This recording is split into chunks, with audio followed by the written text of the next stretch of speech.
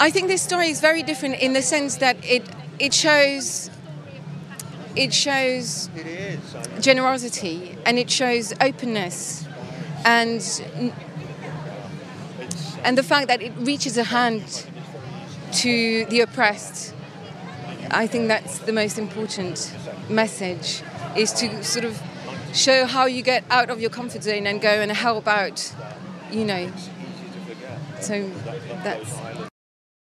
I play the part of Nicole, who was in real life and was a very good friend of Louise, the main character.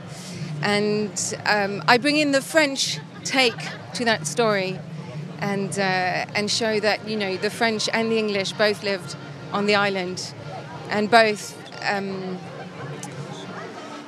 had to cohabit during the war.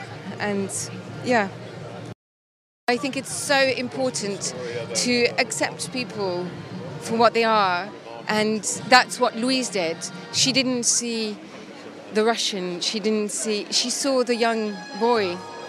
That's what the story is about. It's reaching out to the person in need rather than, you know, a specific culture.